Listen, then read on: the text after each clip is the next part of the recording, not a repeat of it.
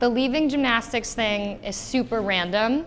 I started to be recruited by schools to do it in college, and I basically was like, all right, Shannon, do you want to wake up at 5 a.m. every day and do 2-a-days, and do you love it enough to do it in college? And I knew the answer was no. And it was around that time that it was really luck. I happened to have a headshot submitted for Wes Craven's My Soul to Take, and I was an extra in that, and then that was bumped to a featured extra. And then a year later, when I thought post-production was done and the movie was done, I ended up getting a call being like, they want to expand your role, can you act? And my mom was like, I hope she can. And then, and that's when I did my audition, and Wes was okay with it. So that was my first role, and then I think I was like bitten by the bug, and then I never really stopped. So that was how that transformation happened. It's very bizarre.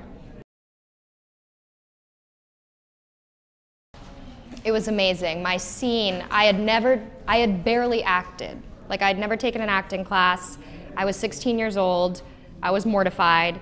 And it was a bleacher scene in the pool, and Wes Craven was sitting like Wes was one bleacher row down from me, and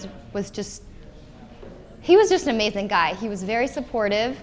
I kind of forgot I was on set of a movie, which I don't think anyone else could make me help me forget that. He was very comforting, and yeah, I was very sorry to hear of his passing, because I feel like he kind of fueled my entrance into this industry, and I don't think I would have continued if it wasn't for him, or started if it wasn't for him. So yeah. I'm like someone who believes that the more I do not in acting, the better actor I am.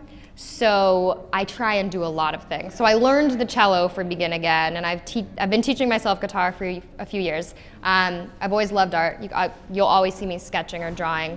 I do a lot of writing, and I do a lot of, I was just talking about this, a lot of website and tech type of stuff. I like coding. And I'm a huge traveler. I'm really into travel. I was born and raised overseas, and then my parents are both Australian, so my family travels a lot, and that's definitely something I want to continue doing. Yeah.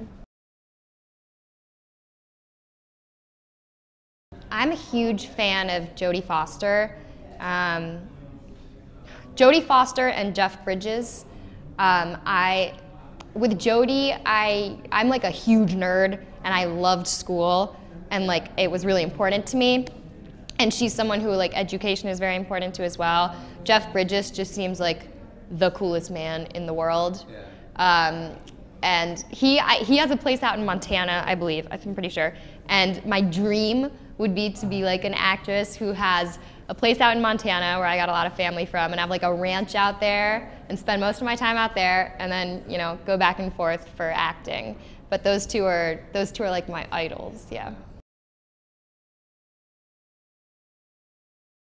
To be honest, I don't really know when that is coming out, the exact route that's taking, but I'm in Kid Witness, which is Susan Sarandon has the starring role in that, and she's awesome.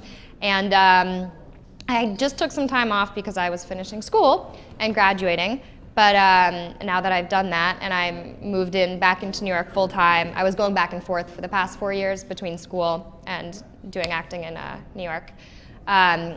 So now that I'm back in, as of a couple weeks ago, 2 weeks ago, there's been a lot of changes with my agency and management team. So I've been very, very busy. And I think that it's seeming, I don't know what I can say and what I can't, but I think this year is going to be very good, and I'm very excited for what happens. A lot of things on the horizon. Yeah. It's going to be Shannon's year, huh? I hope so.